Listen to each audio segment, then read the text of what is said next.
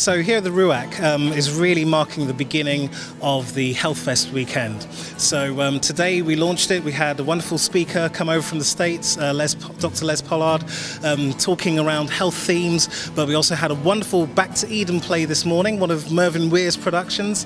And I think it's safe to say actually that everybody who's come down and really experienced today has taken away something from it. I've been meaning to say this. He does look like you. More like you, surely. Yes, I do think it will make an impact for Londoners. There's people who, don't know where to turn, and these events can really help to point them in the right direction and help them in their spiritual life also.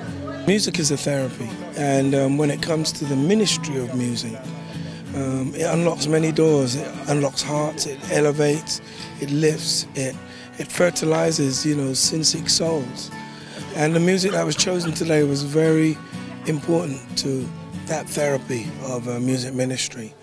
And we changed the set a number of times until we got what was the right delivery of music to bless God's people. So I know your camera's kind of facing us at the moment, but just for the people who are looking at this, behind there's a sea of people who are heading upstairs for an anointing service, and that's absolutely great. This is what this is about, because what we're kicking off today is health, looking not only at the physical and the mental, but also the spiritual as well. So it's been absolutely amazing. Because too often we hear messages, especially health messages, that is just about this, that or the other, about losing weight, for example, or heart problems.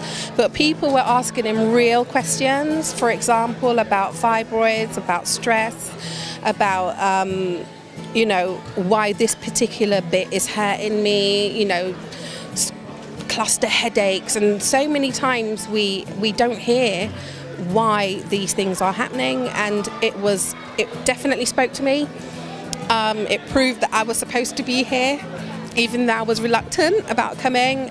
I'm so happy I came.